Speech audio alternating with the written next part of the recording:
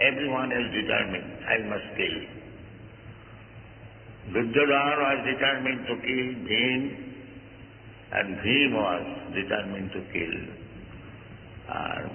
So when they did not listen to the instruction of Baladev, then Baladev left the place. He went to Dwarka there. Of course, Krishna was there, because Krishna was to give hint to Bhima how to kill Duryodhana. So, Duryodhana, by the blessings of his mother, his whole body became iron-like solid.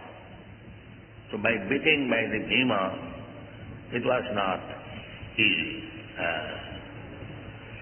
So the story is that Gandhari, the mother of Duryodhana, she was a great chaste woman. Because her husband was blind, she used to remain as blind woman, covering the eyes. But she had some power, chaste woman. Anyone who stick to the regulative principles, he gets a power, spiritual or material, gets power. A brahmachari gets power if he follows brahmacharya. Everyone, if we follow the prescribed rules and regulations, automatically become power. So, Gandhari had some power. So his eldest son, Duryodhana, was advised to see the mother naked. She advised, my dear son, tomorrow morning when you come to offer your obeisances to me, you come naked. I shall see you. And you will be solidified just like us. So she was going naked. The Krishna saw. So he asked him, where you are going? And this is it. I am going to see my mother. Said, how is that? You are going naked. At least you have some lamota. This is not good.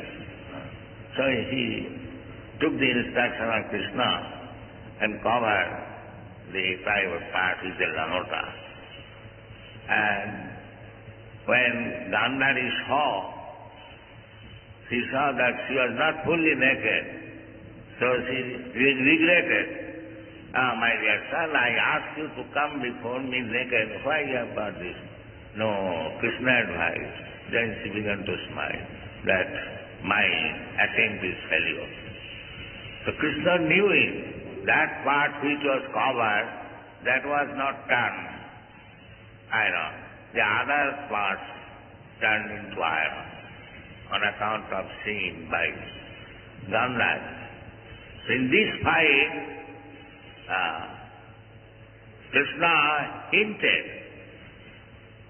him that you strike here. That part is not ironized.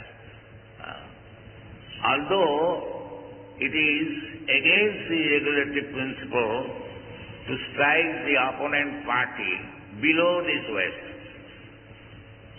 Krishna advised that unless you transgress this law, you cannot kill him.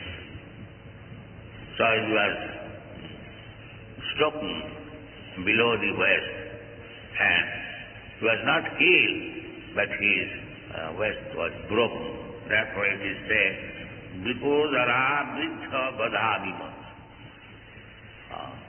But then he dies.